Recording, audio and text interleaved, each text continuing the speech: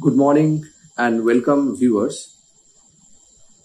On the occasion of the International Museum Day, Birla Industrial and Technological Museum have organized a presentation by the former Deputy Director General of National Council of Science Museums, Dr. Jayanta Sthanapathy, and he will be speaking on the theme set by ICOM for this year's International Museum Day, which is in keeping with the COVID-19 situation prevailing in the country. And the topic goes like this: the future of the museums, recover and reimagine. I would now like to request our director, Sri V.S. Ramachandran, Director, Birla Industrial and Technological Museum, who will say a few words about the International Museum Day and introduce the speaker to the audience. Mr. Ramachandran, please. Welcome, viewers. I am Ramachandran, Director, Birla Industrial and Technological Museum. International Council of Museums, ICOM, is organizing International Museum Day every year since 1977. This year, the theme is the future of museums, recovery and reimagine. We have got a very distinguished speaker today, Dr. Jayanta Sthanapathy, who was the former director of Birla Industrial and Technological Museum. Dr. Sthanapathy started his service career in BATM under NCSM as a curator in 1978. He served NCSM for 33 long years, and he was the Deputy Director General of National Council of Science Museum also. He had earned a PhD Science, a degree in Physics from University of Calcutta in 1984, and a PhD Arts degree in History from Jadavpur University in 2013.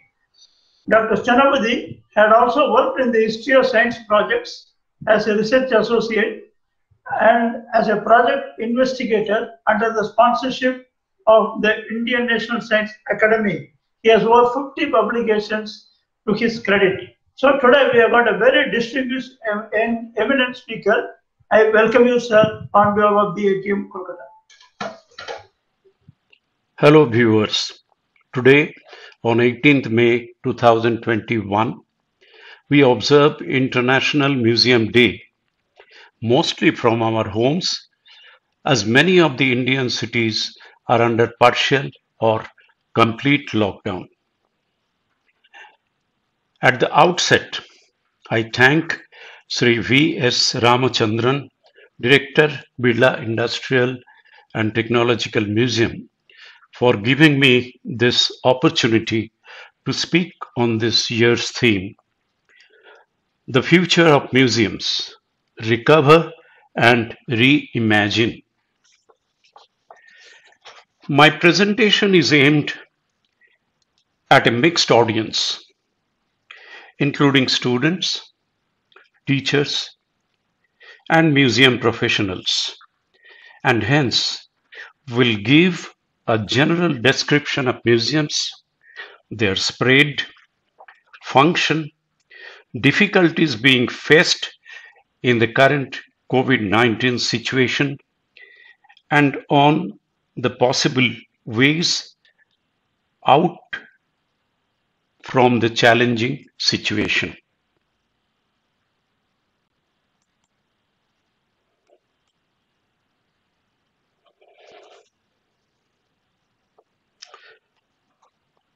The observation of International Museum Day began in 1992 with the theme Museums and Environment.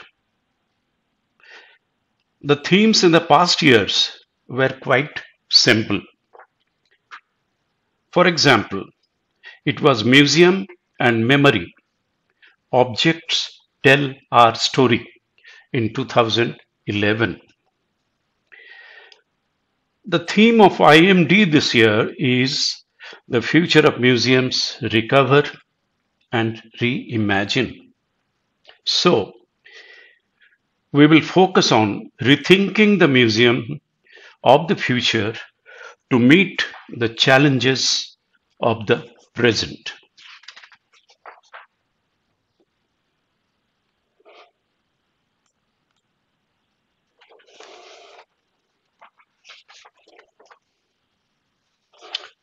A museum is defined as a non-profit permanent institution in the service of society and its development. It is open to public. It acquires, conserves, researches, communicates, and exhibits the tangible and intangible heritage of humanity and its environment for the purposes of education, study, and enjoyment. Now, there are 60,000 museums approximately in the world. The number includes 660 museums in India. Museums fall broadly under the categories like art, archaeology, history, science, and technology. The Indian Museum, Kolkata, opened in 1814, is the first museum in our country. And the Birla Industrial and Technological Museum, Kolkata, established in 1959, is the first major science museums in India. In my presentation, I will mainly focus on science and technology museums in India.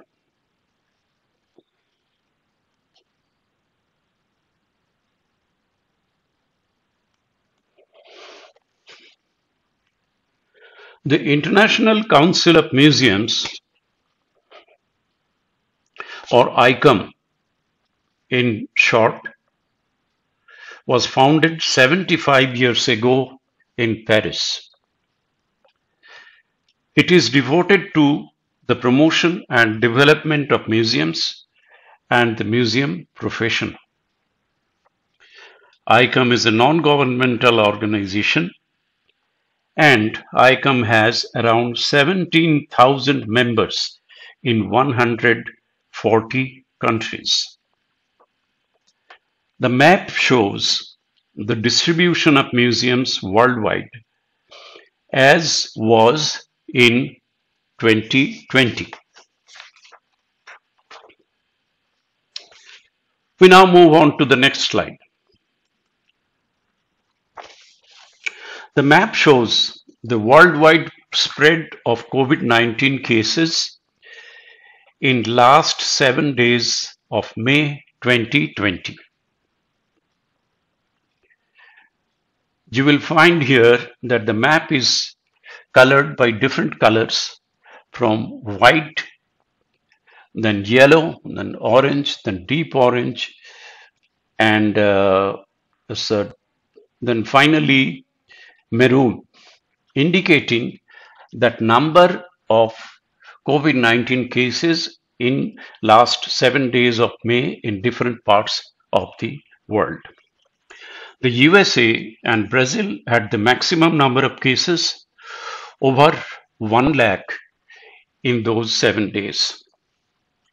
The COVID-19 cases in India on 31st May 2020 was also alarming.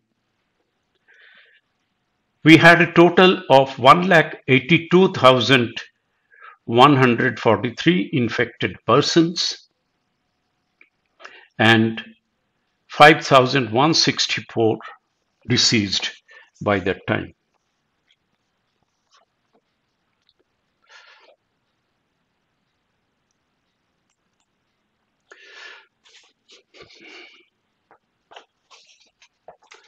We'll now study the impact of COVID-19 on museums worldwide.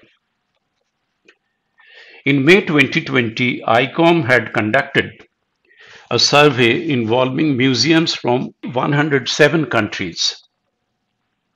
The survey revealed some harsh consequences.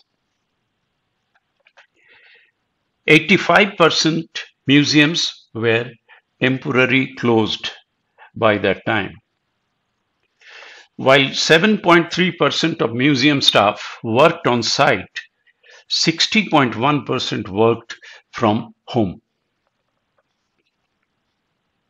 6.6% of staff were on leave and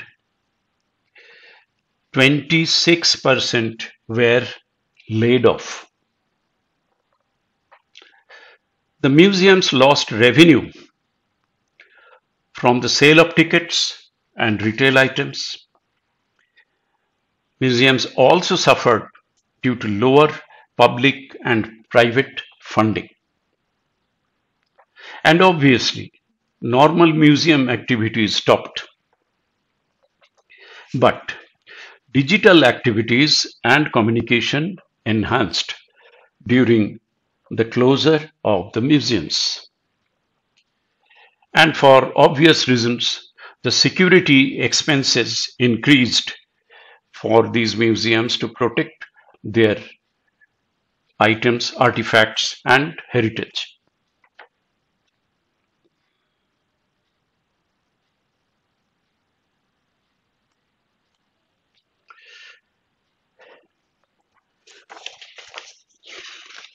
Many science museums in North America and Europe were closed temporarily. I'm giving you only 4 examples here. The Exploratorium in San Francisco, the top left image, is closed even now. Ontario Science Centre, Toronto, bottom left, is also closed. The Science Museum London, top right, is closed but will open from tomorrow. Deutsches Museum in Munich, bottom right, was closed until May 10, 2021. Now let us see what is the picture in India. All museums in India are closed now. It includes 69 science and technology museums. Science and Technology Museum means the science centers, science museums, and science cities. And most of them are either functioning under the National Council of Science Museums or are developed by this council. The map shows the distribution of most of the science and technology museums in India. So you find almost the entire country, the science museums are closed now. The 2 images are of National Science Center, New Delhi, have a deserted look, and at the bottom, the Science City, Kolkata, which is also closed for visitors.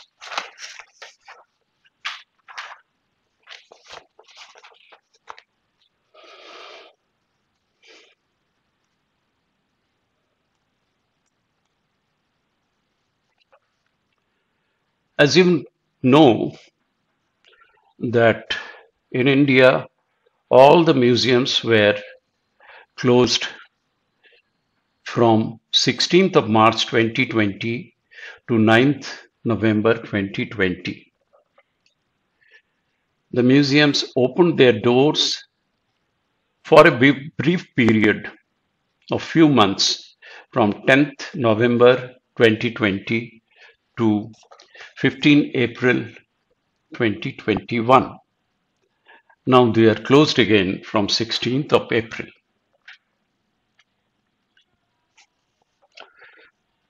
Here we compare with the help of 2 bar graphs the visitors footfall at BITM on the left and Science City Kolkata during the financial year 2019 to 20, 2019 to 20 and 2020-21.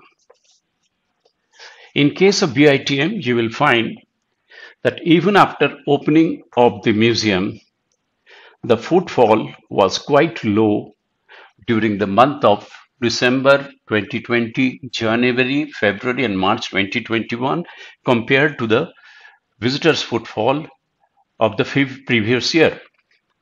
But in case of Science City, we find that the footfall during December was low compared to the previous year, but from January, February, it picked up. And in March, it was more than the previous year's figure. So this shows that the people were very keen to come out of their home, and instead of going to BITM, they preferred to go to the Science City because it has more entertaining activities. A very important point is the loss of revenue in all the science museums which are under NCSM. I am giving you only one example. The Science City, which runs on its revenue, was affected severely during the year 2021. Its revenue generation during 2021 is only 1/3 compared to that of the previous year, 2019-20.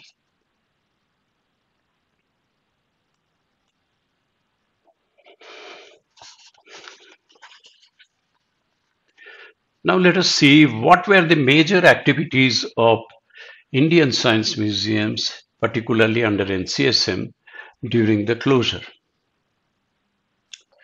The most important thing is they enhanced, all of them enhanced the presence in digital platforms.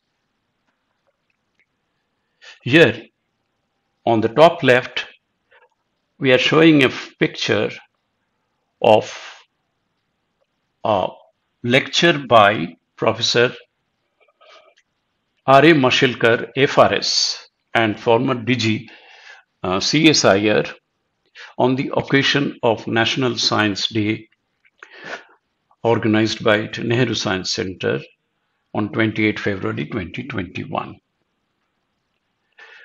All the museums under NCSM, they organized various vacation hobby camps, workshop, lectures, and many other things, film shows, and NSC Mumbai even published a science mail, a newsletter during this period. Exhibit development is a major and important activity of all science museums under the National Council of Science Museums.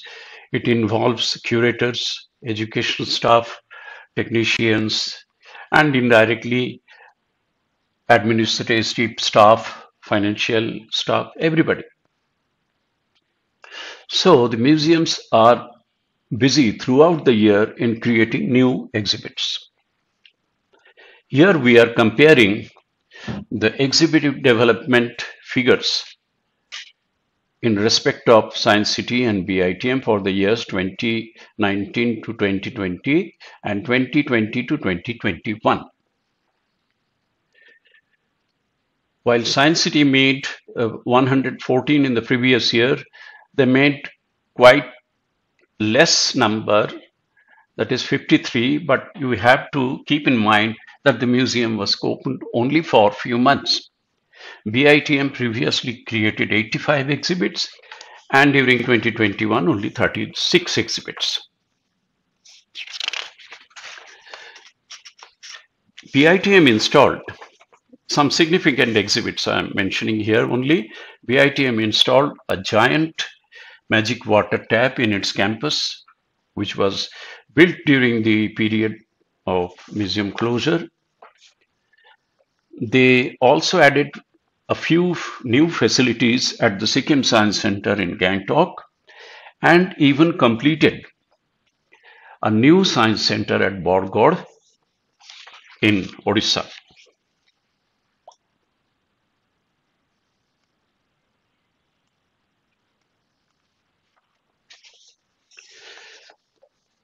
Here is a list of online educational activities conducted by BITM during 2021.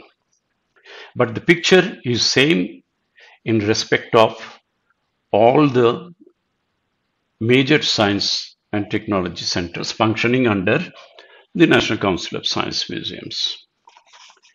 There are 9 in numbers, briefly or broadly. BITM organized online workshop for students, summer science camp, teachers training program, science shows, popular science lectures, observation of special days, observation of important celestial events, film shows, and competitions like quiz, essay, painting, and so on.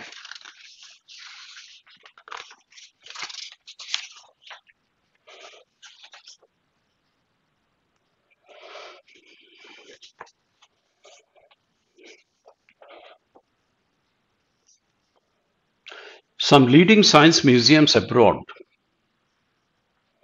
are conducting awareness projects and programs relating to COVID-19 pandemic situation. The Smithsonian Institution in Washington, D.C. is providing online guidance on COVID-19. How can I protect myself and others? This is the theme. Palais de la Science in France developed an online exhibition titled Coronavirus, What Science Knows.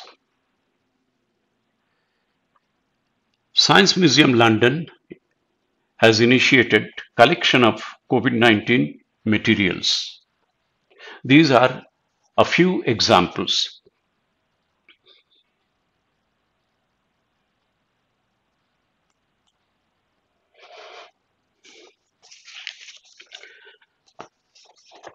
While humanity combats with the present COVID-19 pandemic,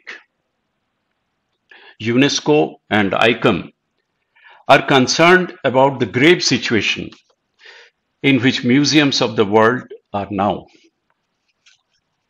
Bereft of visitors and consequently revenue, museums are in a dilemma regarding their future modus operandi. Is there a meaningful path anywhere? Let us know what some key science museum professionals, including the presenter, think. I have interacted with 3 persons quite a few times. They are Sri V.S. Ramachandran, Director BITM, Sri Shubhabrata Chaudhary, Director Science City, and Sri Shiva Prasad M. Kennett, Director Nehru Science Center, Mumbai, on this issue. And we are presenting our suggestions collectively. We suggest following activities for the science museums in the current situation. Activities to continue. Development of new exhibits for museums, galleries, and exhibition, as we have been doing for several years. Updation of museum galleries. Modification of exhibits for touch-free operation. This is a new activity. BITM has modified many of its exhibits for touch-free operation. That means the visitor is not required to press a button to make an exhibit operational. The virtual museum projects which NCSM has initiated should continue. Online educational activities, as we have elaborated in the previous slides, should continue. Documentation of exhibits on display and in stores should continue. Further, maintenance and upgradation of firefighting and surveillance devices should also go hand in hand. We have suggested a few activities, but it covers many of the activities, details of which we have not elaborated here because of shortage of time. Online demonstration of star exhibits by narrators. There are many star exhibits in each national level science centers, which are artifacts which are linked to various leaders of our country, scientists of our countries, as for example, the recording machine in BITM, which was used for the first time to record the recitation of Rabindranath Tagore. Publishing reports online on innovative projects by participants of innovation hubs. Survey on impact of exhibitions and activities of the museums involving its users. And there is another point which has been mentioned by us, that NCSM should charge fees from public and private bodies for developing science museum for them. However, there can be many more suggestions on these issues, and definitely we'll get more and more views in this regard.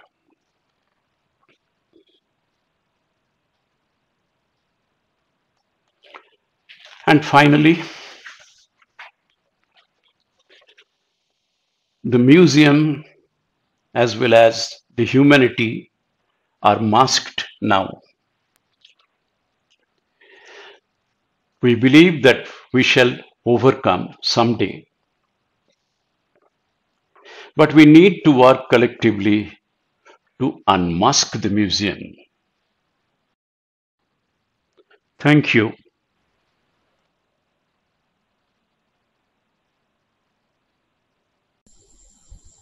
Thank you, Dr. Sanapati, for your opinions and views.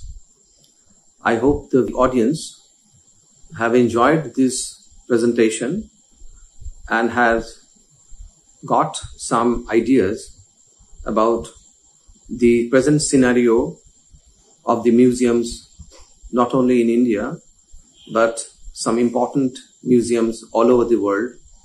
And I hope that in future also we will have Dr. Sanapati in our program. And in this respect, if there is any questions from the audience, I would request them to kindly mail it to the email ID, which we will be giving you at in the screen after this program. And you can send the mail to Dr. Sanapati, and we will request him to answer them as far as possible.